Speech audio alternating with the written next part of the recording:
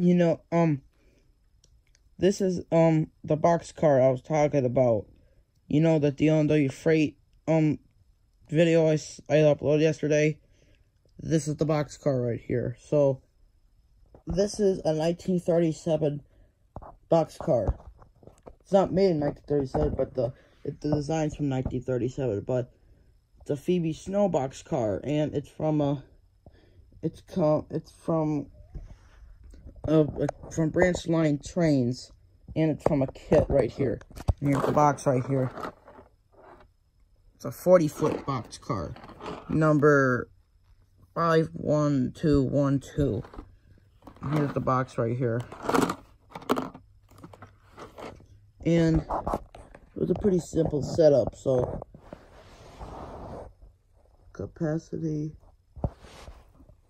100,000 pounds. It's a really nice boxcar. It's pretty cool.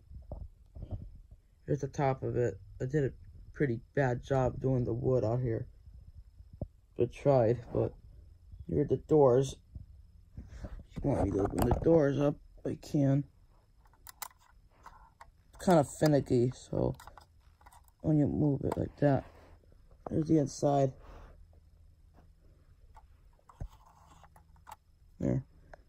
Nice wheels.